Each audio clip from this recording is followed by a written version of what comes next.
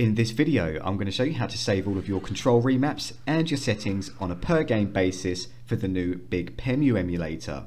Now, we all know about the terrible Atari Jaguar controller and its numerical pad, and for me, it looks like something Kenneth Kniff might use to make a collect call. But through the power of emulation, we can now remap these controls to whatever we need them to be, making them way more intuitive.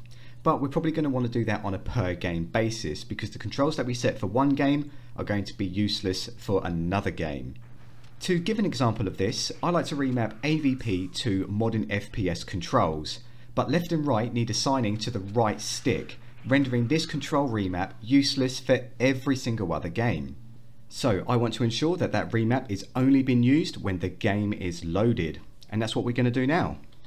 The first thing I recommend we do is set default values for our main configuration, and this is because we're using that to work from for our per game configurations. So start BigPEmu up with no game loaded, go into System, Settings, and then just go down to Reset to Defaults.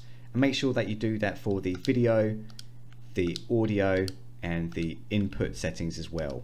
Now you can set your preferred defaults here, but make sure these have not been set up for one game specifically. And then just go to Exit to save it. Now we need to copy our main configuration file and put it in the same folder as where our games are located. Now the main configuration file should be in your C drive under Users, your username, and then go into App Data, Roaming, and then you should have a BigPEmu folder in there, and then you've got your main configuration file there. So just copy this, so copy that, and paste it in your games folder. There we go. Now we need to rename this configuration file to the ROM that we want to configure for. So I'm just going to use Alien vs Predator here, and because I'm a lazy git, I'm just going to copy that out there and then paste that in there. And now when we start Alien vs Predator, it will be using this configuration file. Now let's move back over to BigPEmu and start AVP. Now you must wait until the game is actually loaded and running before you make any changes. And this is because any changes made to BigPEmu with no game loaded will be saved to the main configuration. So once the game's loaded, just press escape, and now we can go into all of our settings and change them to whatever we need them to be, and it will only apply for AVP. So let's go to Input Device, Set Bindings, and I can set these to whatever I'd want.